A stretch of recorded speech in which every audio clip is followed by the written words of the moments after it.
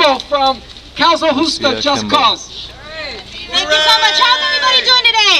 Yay! You know, for a lot of us, the holidays represents a time of caring, a time of warmth, a time of new hopes for a new year, right? But that is not the case for a lot of our fellow community members that are here today that are facing a pretty cold eviction process very soon.